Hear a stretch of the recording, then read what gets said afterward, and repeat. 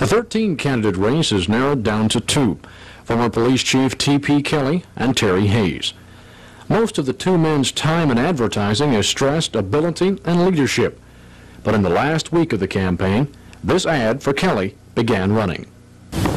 It's not a pleasant story, but it's true.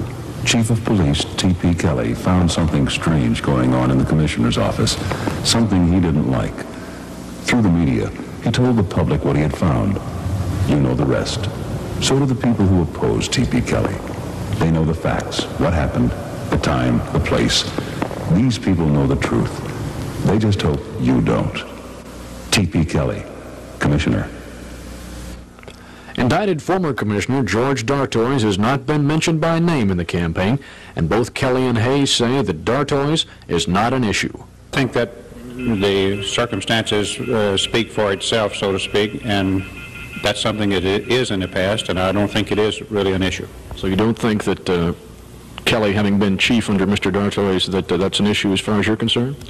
As far as I'm concerned, that it is not an issue. We have not made it one. I'm running for the office on my own experience, my qualifications, and I want to keep it that way. So you don't think that having been chief of police under Commissioner Dartois is a handicap to you? I think having been chief of police here for 5 years is a tremendous asset for the job that's now open, the Commissioner of Public Safety. Despite the presence of the Dartois issue, both Hayes and Kelly think the main issue is leadership and ability.